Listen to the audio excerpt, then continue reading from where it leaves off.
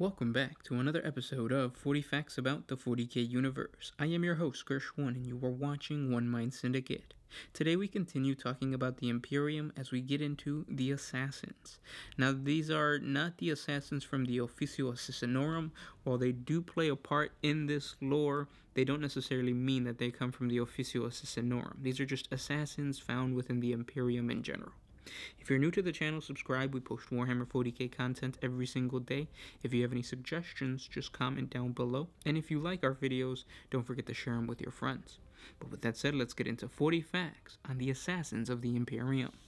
Even in a universe saturated with blood and death, there are those which turn murder into a sublime art form. The assassin is such a being, spending his life perfecting his skills in killing, rising to greater heights with each life they take.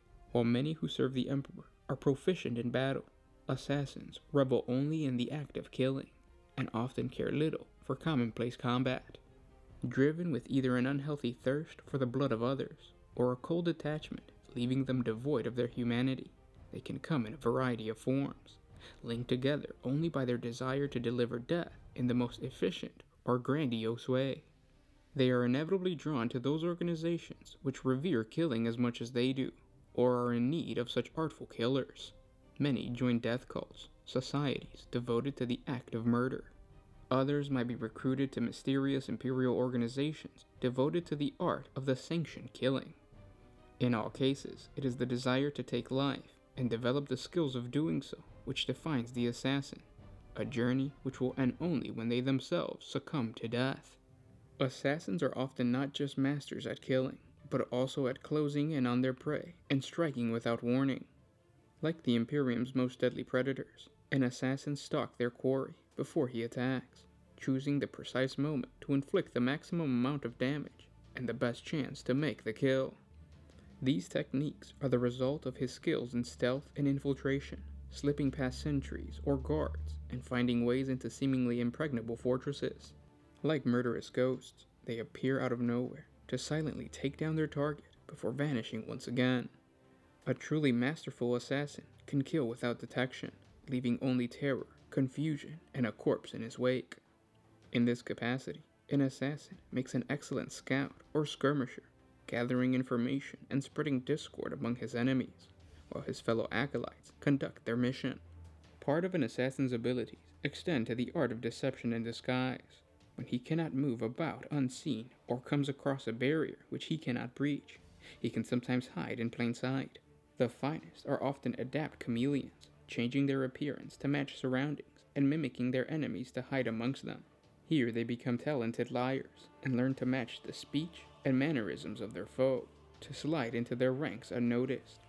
Such methods are excellent ways of getting closer to a target, passing freely through security checkpoints and other barriers before attacking an unsuspecting quarry, and using the confusion to fade into the background undetected. Assassins are also skilled at the application of precision violence, taking out specific foes or striking targets that might have otherwise considered themselves safe, either close up with blades and poison, or from afar with a sniper rifle or a remote explosive. The assassin can hit a foe swiftly and suddenly, whereas a less subtle acolyte can be forced to expend huge amounts of ammunition or saturate an area with explosives to eliminate a target. The assassin needs but one shot or one thrust of the blade to do his work. This talent for precision murder can be useful when collateral damage must be kept to a minimum, or only a key figure needs removal to crush an uprising or a cult. In addition to skills in moving about unseen, bypassing security, and reaching difficult targets, the assassin also makes a good solid support combatant. Alongside the more heavily armed and armored acolytes, he can offer long-range assistance, covering the battlefield with sniper fire, or skulking around the flanks of his foes to take out stragglers and wounded enemies. Using his skills in death, an assassin can do terrible damage in the right circumstances, and open the way to his fellow acolytes to complete their goal. This could be taking out combatants unseen from kilometers away, the only evidence of his presence, the exploding heads of his targets.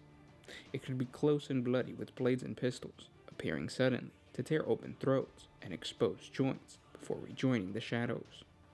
Assassins typically view most problems as solvable through precision and exact application of deadly force, and as such, move their bodies and mind to best execute it. Most delight in such applications, and eagerly seek them out, or view them as acts of devotion, as part of their veneration to the Emperor. The worlds of the Imperium are home to numerous death cults, murder guilds, life-taker orders, and other places to train in these arts of murder. Surrounded by such death and destruction, and living in the shadows of constant danger, some sects revere death as a force of nature, a vengeful god, a fickle ally. An assassin can hail from any one of these divergent sources, or even have learned his skills alone after long years selling his talents as a mercenary. Assassins born into a hive, or as part of a factory of a forge world, often favor guns and technological ways of killing. The death cults on these worlds often advocate training in advanced and exotic weaponry, such as elaborate micro-explosives. In contrast, the assassins of a feral world rely on more primitive means. Even if they later trade their metal sword for a power blade, there is a talent for getting in close to cut their foe's throat. Living in such conditions also grants a greater understanding of the natural environment, and these assassins may also be adept at the use of native poisons on other homeworlds. Highborn assassins represent another facade of death, using not only the resources to those born on developed worlds, but also exploiting the subtle ways of social conflict and mastering the skills of moving unseen by means of disguise and deception.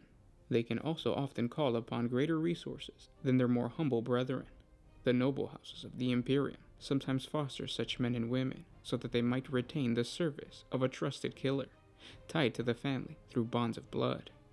Many death cults venerate Imperial saints, and the assassins from Shrine Worlds can view their murderous art as an essential part of a religious life, reinforcing their faith to the Emperor with each kill they take. Assassins across the Imperium are bound in their common devotion to death and murder. Their varying origins are all but little matter to the dead they leave behind.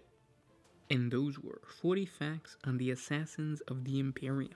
I hope you guys enjoyed this video. It's a nice little look into what it means to be an assassin within the Imperium. You can be part of a death cult. You can be part of like different enclaves that deal in death. You don't necessarily have to be the elite Officio Assassinorum assassins, because each one of those is it clades or is it ordos?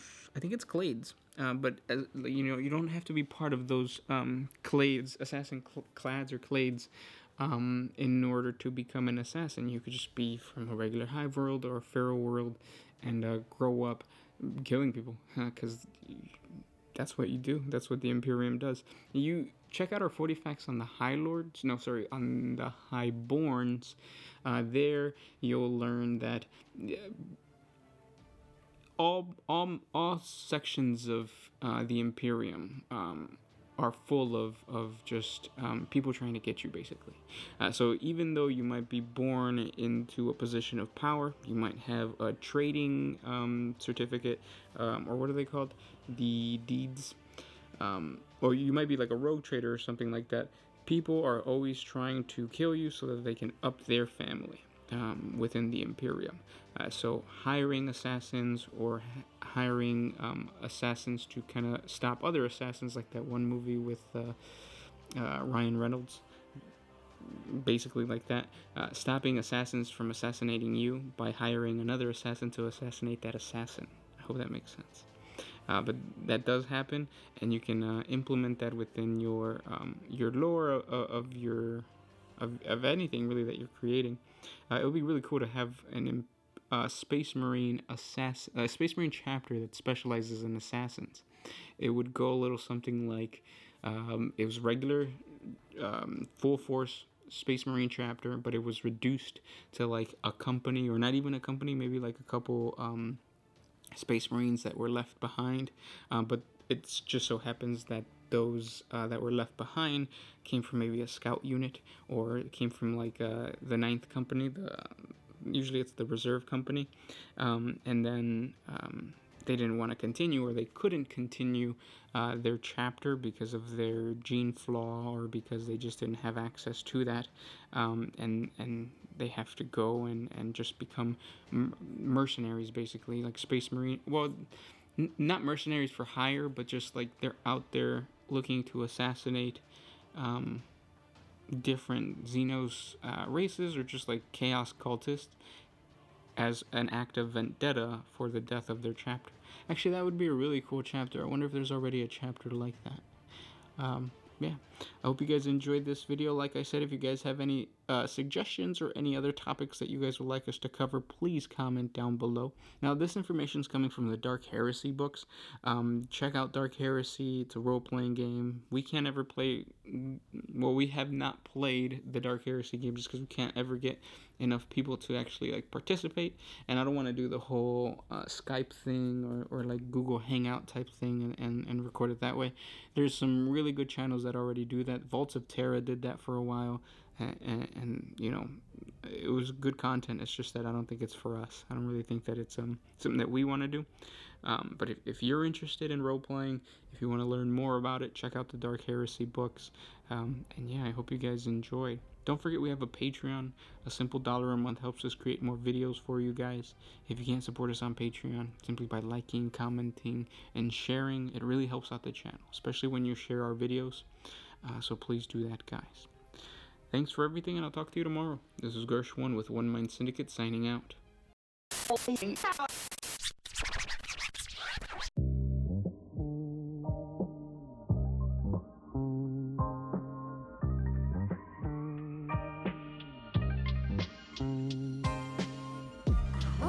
used to put my freedom first.